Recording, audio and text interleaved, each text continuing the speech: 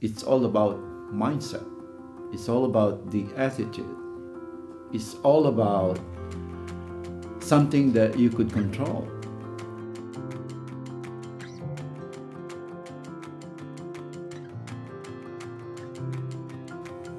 The For me, success is like a science.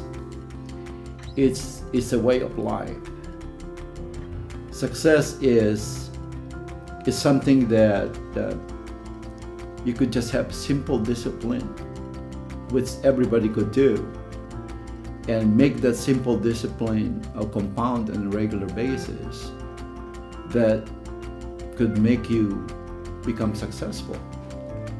So again, if you would look into this, it's all about mindset. It's all about the attitude.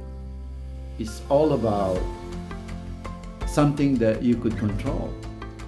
So it's not really based on the outside forces, the outside things, the environment that is so negative that you could make as an excuse for you to not be successful. No, it's your simple discipline that could compound every day, which again, the attitude that you are basing what kind of action you would do, and also the mindset and how you would think in order for you to have that kind of discipline to become successful, that would make you become successful.